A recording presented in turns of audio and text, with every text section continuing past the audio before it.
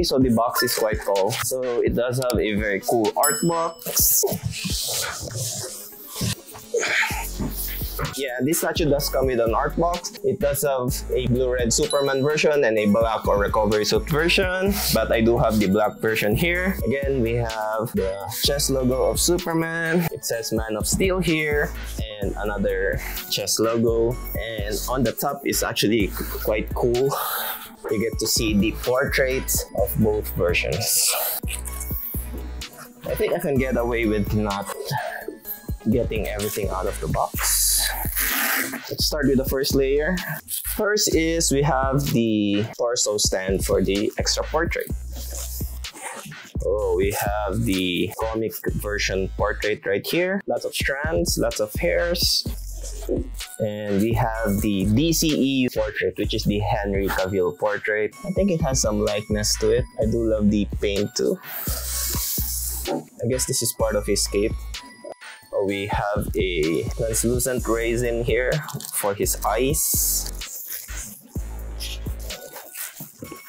And finally, we have the Superman's body. He does come in one piece, which is really, really cool. And that's it for the first layer. Moving on to the second one. Oh, I think it's the cape. Very, very nice. This one does have the missing part from before. Some small metal parts for the base, I assume. And many more. Some more metal parts for the base. Even more.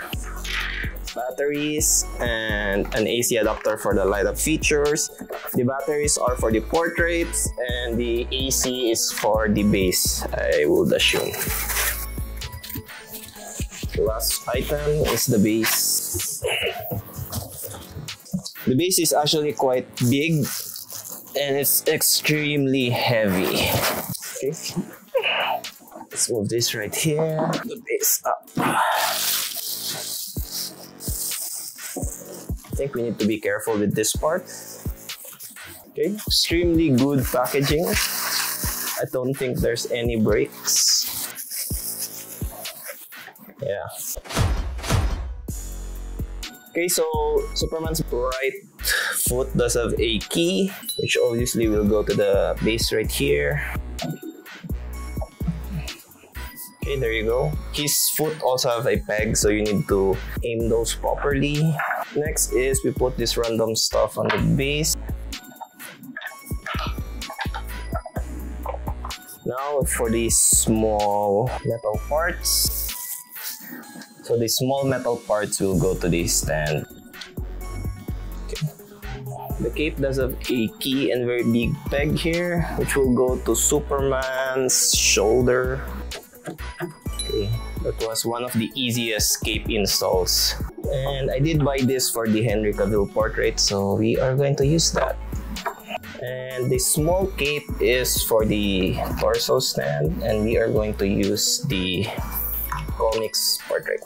We have not yet installed the fiery thing for his eyes.